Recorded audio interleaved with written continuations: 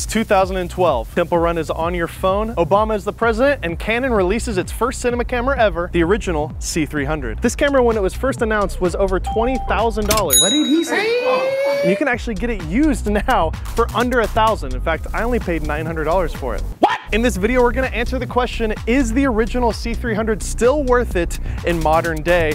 And get some test footage here in this arcade.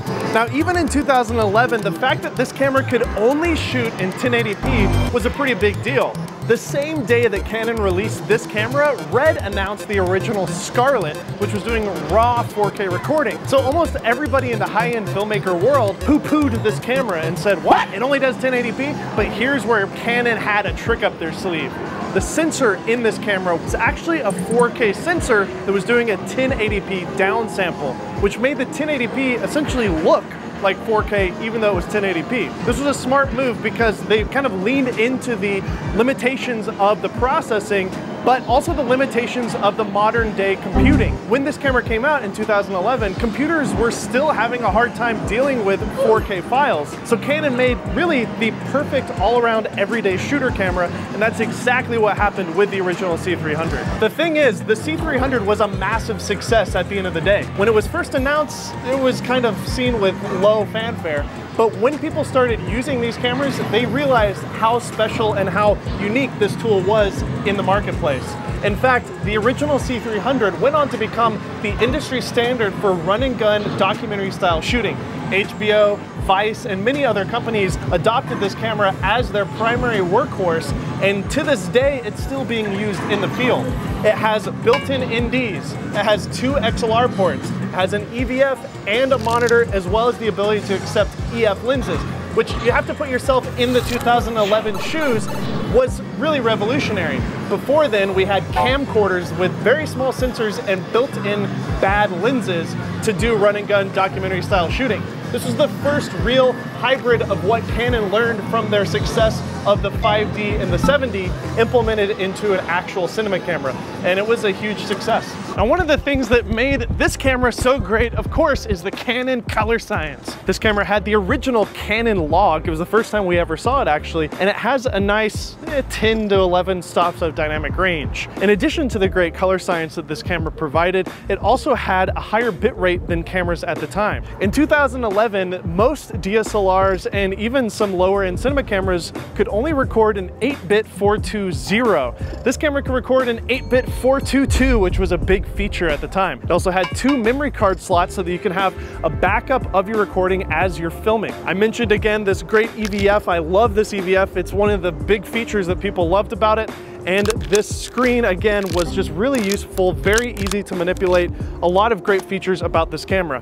It really had everything packed into one, and that's what people loved about it. You didn't have to kit it out, you didn't have to buy any extra accessories. This one tool served almost all your needs as a video professional. Now let's talk about some of the downsides of the original C300. First off, there's no built-in mic. For some reason, back in 2011, a lot of the cinema cameras didn't have even a scratch audio microphone in the camera. That means if you don't plug in on the little mic jack or into the XLR port and you hit record, there's going to be 0 audio, which means some people would film a whole shoot without audio and not even think about it. I personally use this tiny little powered Sennheiser mic, and it gets the job done. It's just for scratch audio, so even though my monitor gets in the way of the mic, that doesn't make sense. It doesn't matter because it's just there to record something in the camera. Now, the second downside about this camera, and it was even annoying back in the old days, was the fact that the recording format on these memory cards would basically break up your clips into multiple clips. So let's say you film an hour talking head shot. Because the cards weren't fast enough back then, and because of whatever is going on in this camera, basically that 1 hour clip will turn into like 5 or 6 mini clips that you have to stitch together in post. Sounds exhausting. Some cameras still do this to this day, actually, on even modern cameras, but it's a real annoyance in my opinion. The next downside, which I think is more of a modern inconvenience, is the cards that are used. These are original CF cards, not C-Fast cards. Those didn't even exist back then.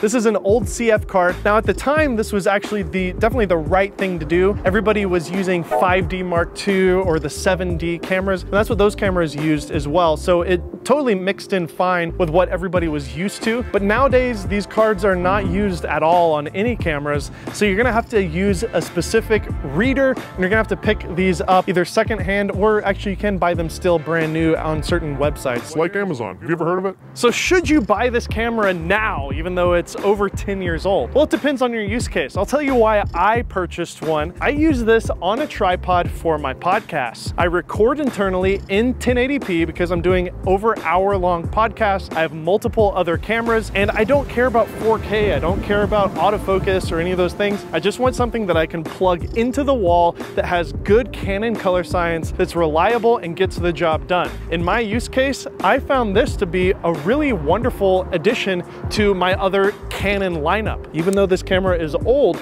it actually acts as a nice little tripod camera for my particular podcast setup. So those are the reasons why I have one, but should you get one? Honestly, if you're just getting started in filmmaking and maybe you're using a small DSLR or hybrid type camera, I do think this is a valuable tool to get in the modern day. You can get one for under $1,000. It has all the pro features that you need to show up on set and be competent as a shooter. And if you're not needing 4K, or if the client doesn't even know, you could probably up-res it to 4K and they would never even notice. You could probably get by with using this as your primary workhorse. Heck, it worked totally fine for HBO, Vice, and many other films. And again, this camera was worth $25,000 with modern inflation. That means you, as a beginner, can buy a tool for under $1,000 that was used in Hollywood, so you have no excuse. Tell a good story and use whatever camera you can get your hands on. In my case, the C300 is a wonderful tool for anybody getting started, and an additional side tool for people who have high-end production stuff. Let me know your thoughts in the comments section down below, and watch our comparison where we compare this C300 to other modern high-end 4K cinema cameras. I'm Dave Mays, this is Soundstripe, and we'll see you next time.